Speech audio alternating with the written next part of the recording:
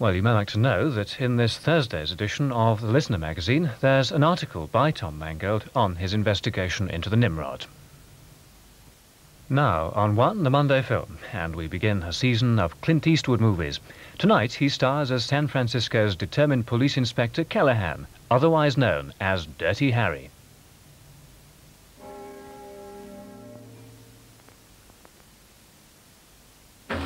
A case of ruthless drug dealing in Miami Vice tomorrow on BBC1. Did you bring the money, Ma? Crummy two-key deal. Probably won't even get past the preliminary.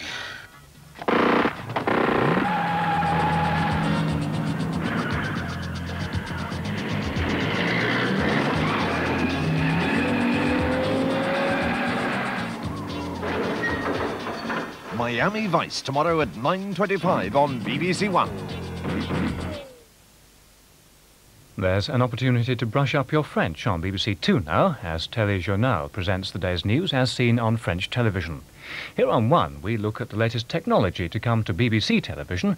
Bill Giles guides us through a change in the weather.